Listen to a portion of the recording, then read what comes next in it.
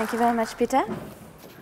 Aanand and I today are here to present to you the Factory Resource and Energy Efficiency Toolkit. So this toolkit is a collection of tools that we've developed ourselves, but also tools that are also available on the internet, or basically they're free tools, most of them.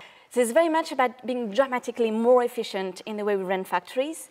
So it's about creating more value, using less resources, generating less waste and less pollutants. So if we all agree on this definition, I think we can start with the agreement that we need to be more efficient. And the way we organize the toolkit is around 5 elements. And those 5 elements are basically bringing some bits and pieces of solutions to help companies engage with eco-efficiency. So the first element, A, is asking, what is your waste worth?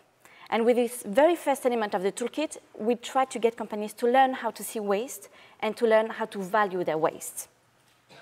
The second element of the toolkit is asking, how can you do more with less? And this is about providing some solutions. So you can go from very specific practices that companies have done to provide you some examples of what you can do in your own company. But it's also about providing you some more generic solutions through strategies and tactics. And I'll come back to that later to provide you some inspiration to develop your own solutions. The third element of the toolkit is asking, what's the size of the prize? So in this part of the toolkit, we start being a bit more quantitative and try to understand what is the size of the benefits, what kind of targets you should be setting, try to really get a sense of how important eco-efficiency can be for you.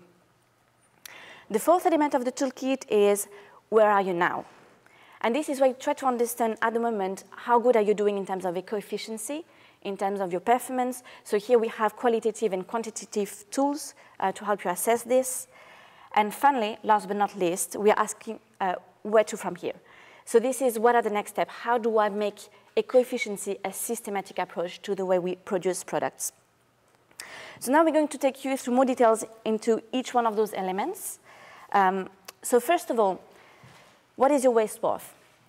So we know that the laws of thermodynamics are imposing some efficiency limitations on how we convert products, so natural resources into products. So therefore, we consider that waste are going to be part of normal practice. But I think most of the people in the room will know that we rarely operate all of our processes to a theoretical minimum, which means there is space for improvements. And also, the laws of thermodynamics never said that you cannot reuse your waste as a resource input elsewhere. So the first element of the toolkit is very much about learning to see waste, but also learning to see value in your waste. And Aanand is going to give you a couple of examples on how you can do that. So I just thought I'd put up a couple of images of bits that we've done that actually were kind of based around the sensory experience of actually going around and touring around a factory. And I think, I'm sure most of you already know this, but you'd be truly amazed how much you can actually find that, in regards to opportunities for resource efficiency without having to gather any data, without having to, by literally just touring around your factory and doing things like listening to where those compressed air leaks might be and seeing where there are, process improvements that could be made. I think one of the best examples of this actually, Craig from Eco-Pair, if you get a chance to speak to him about the Turbochino, I think it's probably the greatest coffee you would have ever had in the world. So worth having a word with him. Craig, I don't know where you are. If you stick your hand up. It's definitely worth having a word with him.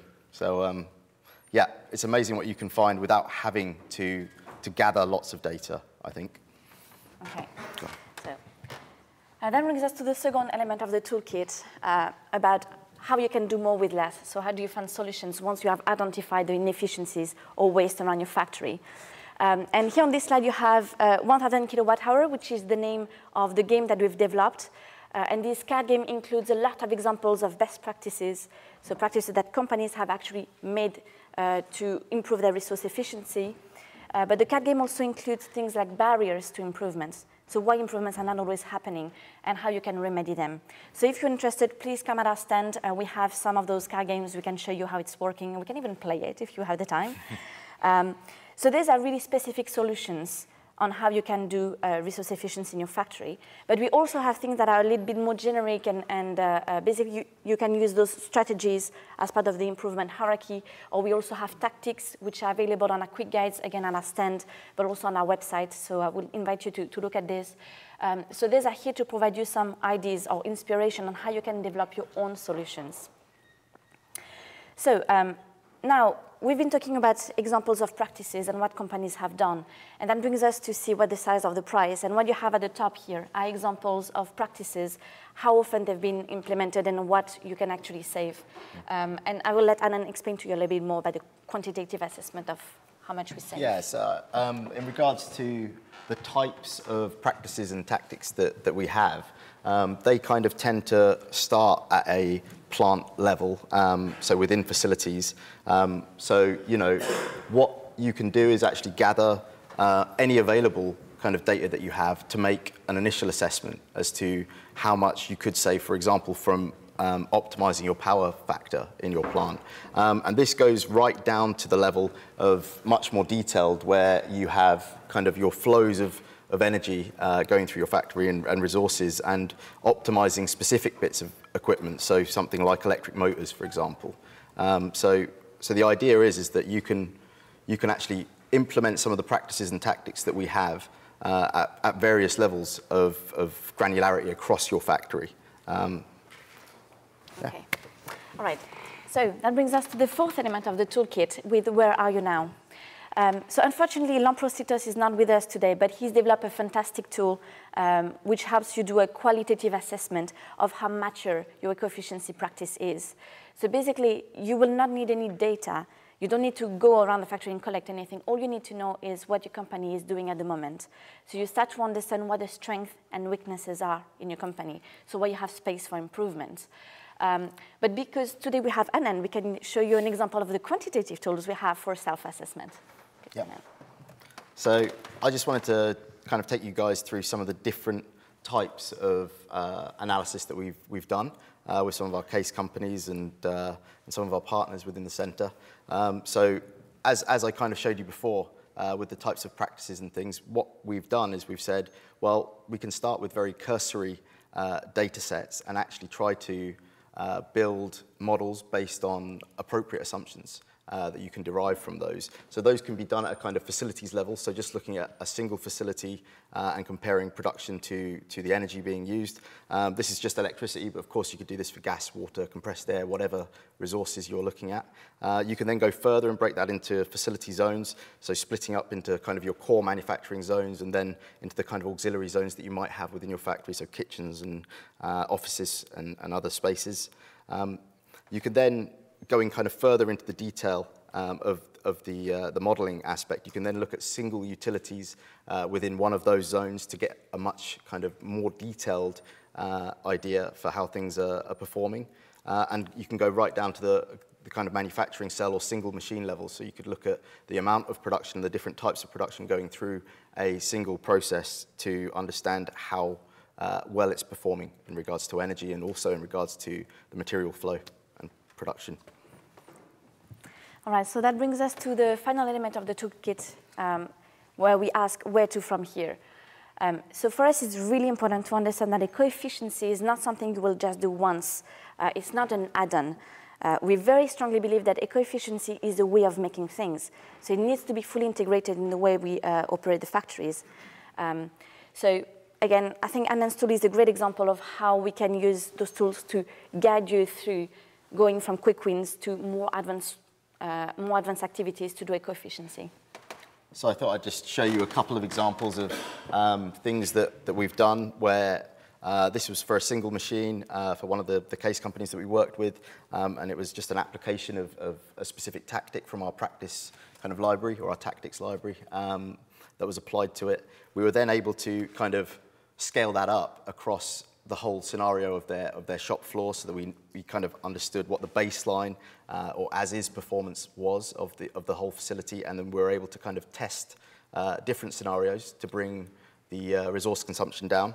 And this, just to give you an example, it's not a particularly clear graphic. I think it needs to be darker, but that kind of goes through all the different stages that you can see there, from factory site level right down to single machine processes. So we were able to run these simulations at those different levels and actually model the different scenarios within those. All right. So I think I'm going to summarize a little bit the toolkit so you understand how we're working with eco-efficiency. So basically, the first element of the toolkit is all about learning to see waste and learning to value your waste. So Aanand gave a very good example with the factory treasure hunt, which sounds really exciting, where you really use your senses to really identify waste around the factory. Then we've seen the second element of the toolkit, which provides some examples of solutions or some inspiration for your company to develop their own solutions. And this is why we have tools like the card game. Again, I encourage you to come and see us to see the game and maybe play it. C is the size of the prize. So this is very much related to what we've seen in the previous presentations as well. It's very much understanding that the benefits are really significant. It's not marginal little improvements here and there. It's really making a big difference. So set very ambitious targets. The fourth element of the toolkit is where are you now? So this is where you make an assessment, trying to understand the current status of a company, where are the spaces for improvement, and where are the biggest opportunities for improvement. And finally, where to from here? How do you make eco-efficiency systematic in your company? Well, thank you very much for listening to our talk today, guys. We've got a stand over in the exhibition space, and we've got the card game, and we've also got a series of different posters from members of the team. So please come over, say hello, and yeah, come and play the card game with us. Yeah, and if you're interested, please leave us your contact details. So we have a little box on the stand table. So give us your business card so we make sure that we keep you in the loop with the developments of the toolkit. Thank you.